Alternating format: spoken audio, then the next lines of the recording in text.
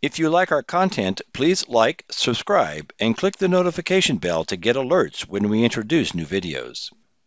In this brief video demonstration, we're going to take a look at using 802.1X to secure the AP wired ports. Let's take a look. So here we are logged into SmartZone. We are going to do these configurations from SmartZone. So again, what we are looking to accomplish is to secure our secondary AP ports or our AP wired ports with 802.1X.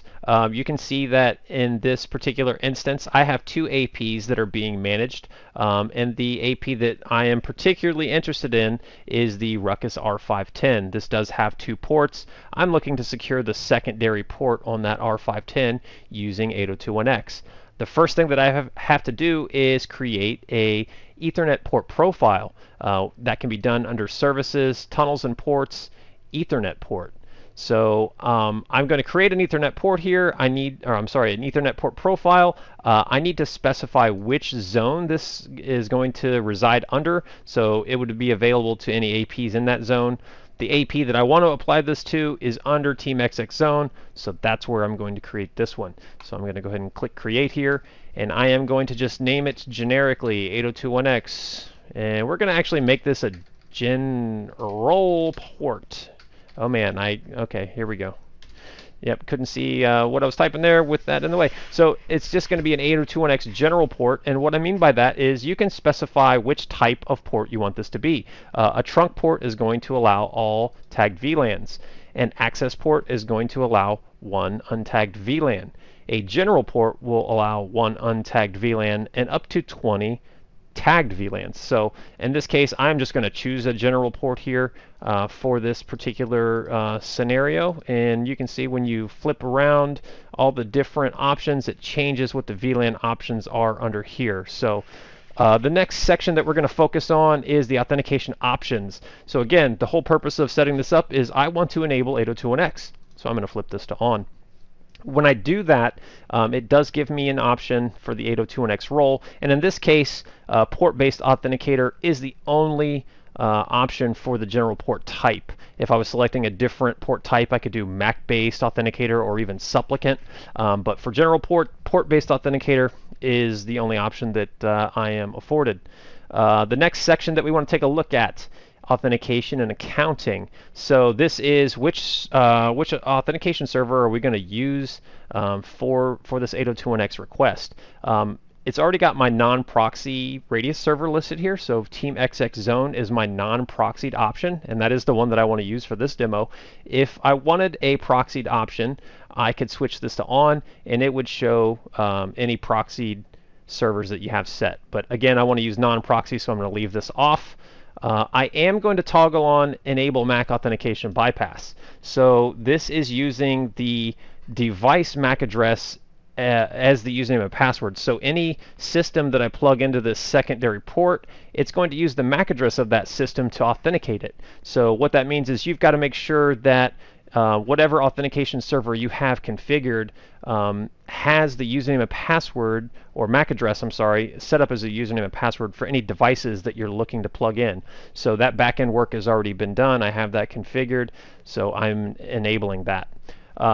VLAN options, so again, based on which port type you choose, you're going to have different port options. So again, for general ports, I can do one untagged VLAN, and I can do 20 different tagged VLANs. In this case, my network's flat. I don't need to specify additional tagged VLANs, so I'm just leaving this as one.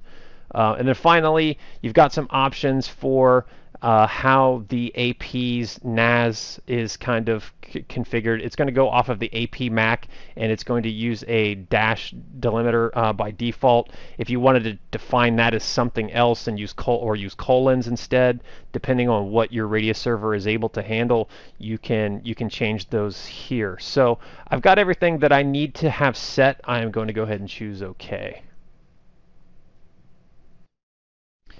All right, now that this has been created, the next thing that I want to do is kind of get it ready to apply to an AP. So I'm going to go back under Network, and I'm going to go under Access Points, and we're going to go back to where we were. At this point, what I want to do is I want to bring up a look into the other PC that I'm using here. So the PC that's plugged into the R510. So if I bring that up here, we can see that on Ethernet 3 is the active Ethernet port on this system. I have a continuous ping to a Google DNS server running here, and we're getting replies. So we're traversing that port, we're getting out to the internet. That's what we're expecting to see. And I do have a notepad here, just the MAC address of this particular system, which I'm going to use as the username and password to authenticate it with 802.1X when that time comes. But I have nothing applied, so switching back to SmartZone, I have nothing applied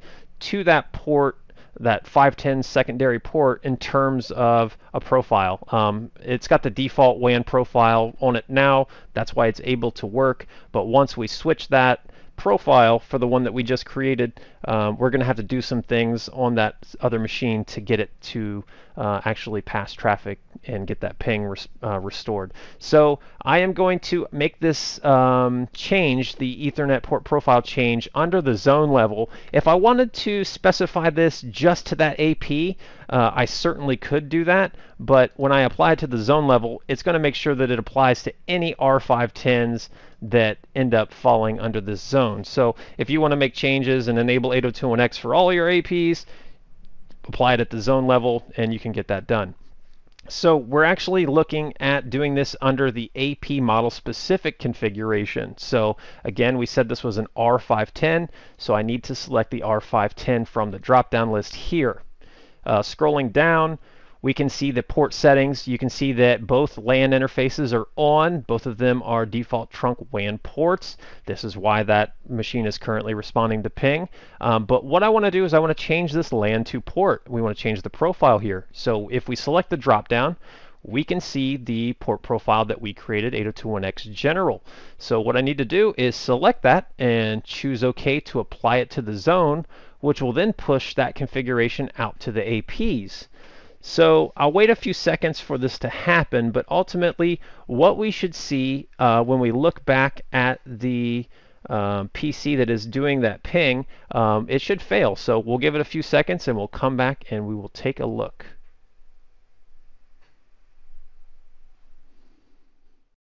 And as we can see, that PC has already started failing. It was pretty quick. It is no longer able to access the 8.8.8.8, so it is timing out. What we need to do is enable this system for 802.1X. So in an enterprise, this is likely already done with policy. On this lab environment, I had to turn on a service.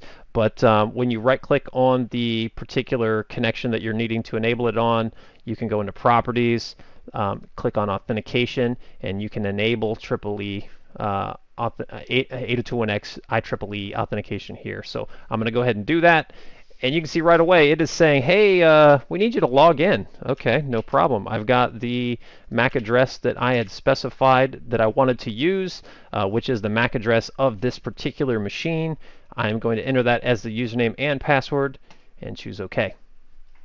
So it should take just a second and it's already connected back up. So this machine connected into that second LAN port on that AP just passed 802.1X authentication. So without being authenticated, we're not getting anywhere. It's in a controlled state. It's restricted. But as soon as we're able to authenticate that port back to the Radius server, we get full control of that port. We're able to route out to the internet. So that is exactly what we were looking to accomplish in this particular scenario. If we go under Monitor, we can look at AP wired clients, and we should see this guy as an authorized, as an authorized client here. So that's the quick demo that we wanted to show today. Hopefully you found that useful. Hopefully you can understand what the port profile is doing here and use that to secure your secondary ports on your devices. Thanks for watching, and we hope that you join us for future demo videos.